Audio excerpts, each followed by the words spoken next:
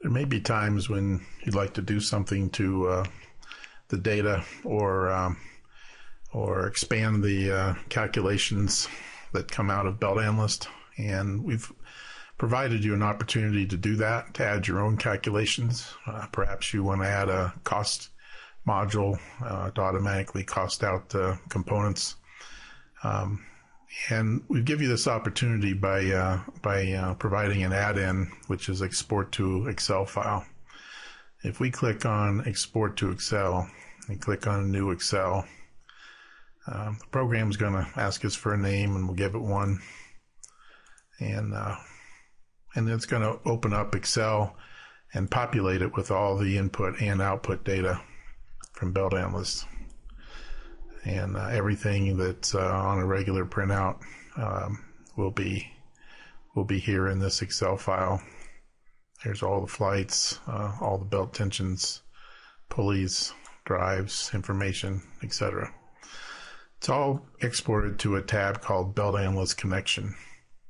There's also some help here to talk about how to do this. So you can once you've got this set up and saved in a program name, whatever Excel file name you want to call it, you could add your own tabs and link to this data and do additional calculations. To give you a little better example of how this works, and also extend some functions of the program to some other areas that's not built into the program, we've added three Excel Analyst features. The first one I'll talk about is Transition Analyst. So if we click Transition Analyst, all it does is gives us an opportunity to populate an Excel data file, and we're going to do a transition at tail end and evaluate the stresses in the belt in that transition. So we'll hit the new button.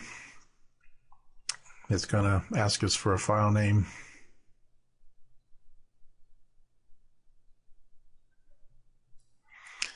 I'll just take the default name at this point, overwrite what's there, and you can see there's the Belt Analyst connection with all the data in it for this particular file.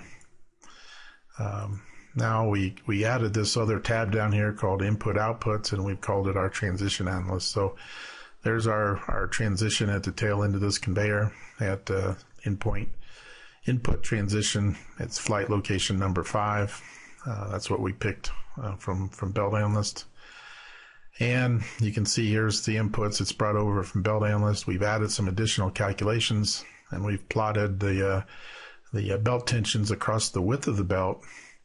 And you can see here belt tension in the edge at 80%, and then it gets as low as minus 32% in this particular example, which means our transition is too short.